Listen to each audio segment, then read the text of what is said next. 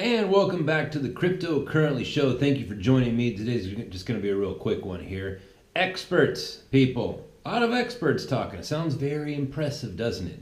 Right? You got a bunch of these old guys coming out. Not that they're old, but I mean, usually they're older gentlemen.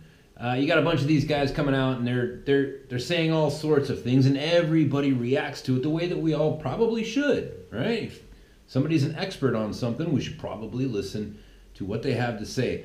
The problem is that I fear that a lot of people aren't making a distinction in their mind of what kind of expert that person is. You know, for example, if you are in a horrible car accident and you get half of your leg severed off and the crowd gathers around and people start screaming, "Is there a doctor around?" And somebody steps up and says, "Oh, I'm a doctor." And it's like, "Oh, thank God. Do you specialize in traumatic surgery?" "Oh, well, no. I have my PhD in dance theory." It's like, well, okay. Well, yes, you're a doctor, all right, but you're not this kind of doctor.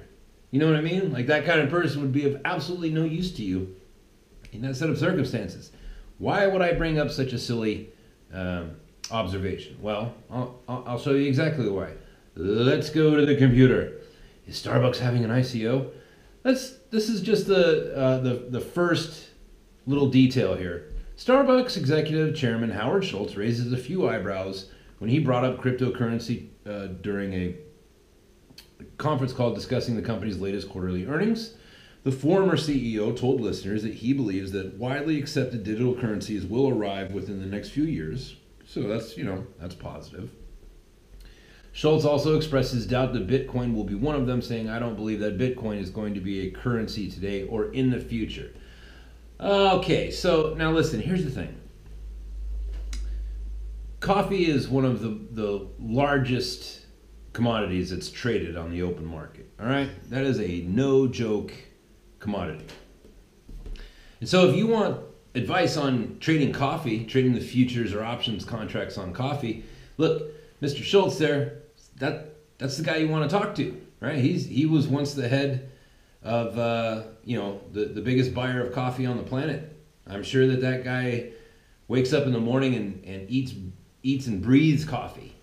So in that context, like if you're going to be trading volatile markets on in coffee, that's the guy you want to talk to. But he's talking about cryptocurrencies.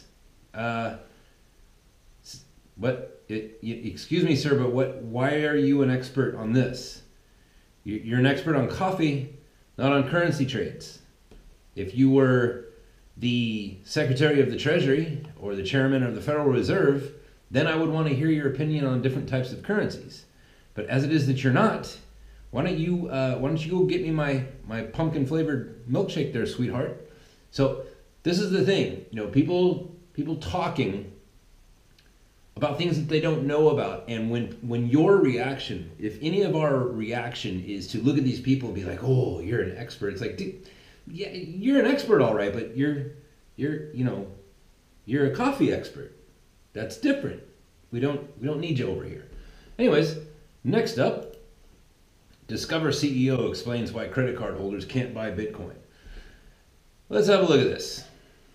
In an interview with Bloomberg, Discover CEO, now real quick, Discover, huge company, and we've talked in the past few weeks about the importance of what's going to happen to the market when the credit card companies are able to come in to the cryptocurrency market and make transactions on behalf of their customers and make money off of that. That's going to be huge, but right now it's not possible.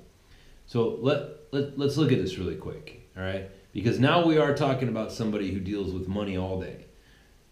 Check it out. In an interview with Bloomberg, Discover, the credit card company Discover, CEO David Nelm stated that for financial institutions to process payments for cryptocurrency traders and investors, they are required by the government to implement strict anti-money laundering systems and closely monitor the transactions of traders. Now listen, this is true. This is a huge concern, right? Can't have crooks. That's pretty basic. Let's dig in a little bit deeper here. For a company like Discover, it would lead to many millions of dollars in additional compliance costs to address cryptocurrency investors. Neems also criticized investors in Bitcoin, calling them crooks that are trying to get money out of China or wherever. Evidently, and this is what I like about this article here, this is the person who wrote this article had the presence of mind to immediately bring this up. He says, evidently, and this is the person who wrote the article, this is his voice now, evidently the generalization of institutional investors, retail traders, and individual investors, including Fidelity, Tim Draper, the Winklevoss twins, Barry Silbert, Mark Cuban, and tens of millions of other people in US, Japan, and South Korea are money laundering crooks, can be considered as baseless condemnation of an investor with the global currency market. Now, here's the thing. Now, here is an expert. He's an expert on all things Discover Card, right? We should be listening to this guy, right? Because when his money, when the money of his company comes into cryptocurrencies, that's going to be all she wrote. Not all of it, but it's going to be certainly a game changer, an absolute game changer. So we should be hearing, smart sounding things out of this guy. This is an expert. This is a CEO of one of the biggest companies in America, and he's in charge of it. So you would think like, oh, whatever he says, that's going to be golden. It's going to be wise. It's going to be something to, give us that we can take and make decisions about our future based on that information. But no, what does he do? He calls Mark Cuban a crook. He calls you and me a crook. Isn't that weird? That's weird that you would say that, guy. Expert guy. Thanks for saying that, expert guy. Thanks for calling me a crook. Anyways, just a quick thought. Thanks for watching the video. This was just a quick thought to kind of remind you, like, look, these are just people. When people talk, they're just people. And sometimes somebody can be an expert in one thing and then be talking and running their damn lips about a completely different subject. And when that happens, like in this case, it's like, okay, well, I don't need to listen to you because you're talking out of school. You're talking about things that you don't know about, and now you're saying Mark Cuban's a criminal. Now look, the guy seems cocky and arrogant, but it's as far as I know, like that guy's done business the right way, and you're calling him a crook. So, food for thought. Enjoy the show, and go down to the bottom if you want to click on. If you want to follow me on the daily podcast, there's a brand new podcast every morning, Monday through Friday. The link's down there below. Thanks for watching the show.